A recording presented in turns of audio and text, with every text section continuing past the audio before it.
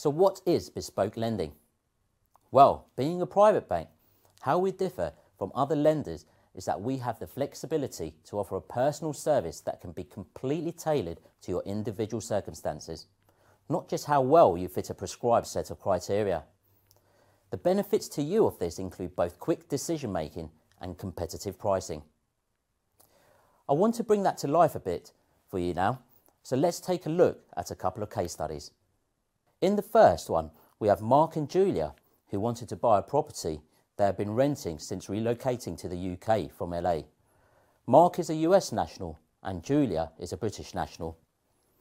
Mark and Julia were paying £5,000 per month in rental payments before their landlord decided to sell the property for £2.1 million. They had the money to buy it, but it would have meant selling some investments, which they didn't want to do in the current climate. The sale of the investments wouldn't have been a good idea from a tax perspective. The couple had around £5.5 million in investments with various US banks, which generated income annually that they could use as and when needed. However, they also received around £10,000 per month in rental income from their previous home in LA, which had an estimated value of around £5 million. But due to their lack of regular UK income, traditional high street banks were unable to help. However, we could take a more flexible view, looking at all the surplus rental income after management fees and conversion to sterling, and also the income generated by their investments. After the couple provided various pieces of information to confirm the income and investments, we were comfortable offering a mortgage over a 10-year term, taking Mark to age 70 on an attractive 5-year fixed rate.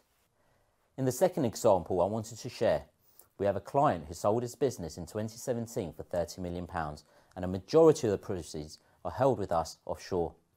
The client is a UK res non-dom for tax purposes, and his onshore UK income is minimal. To plan for his future and to generate more onshore UK income, he wanted to buy 5 high-yielding buy-to-let properties in London, on average delivering gross rents of circa 10% per annum.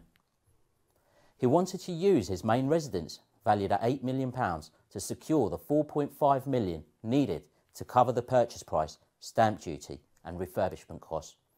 The plan was to repay the loan by selling the properties in 10 years' time when his non-dom status may change.